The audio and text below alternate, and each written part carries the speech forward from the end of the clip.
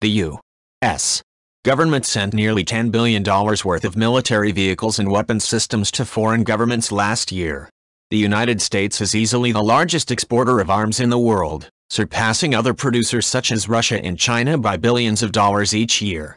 In the past 5 years, more than 100 nations have directly purchased aircraft, ships, armored vehicles, and missiles from the U.S. government. When excluding those nations that are not under international embargo, relatively few countries are left out of American arms deals.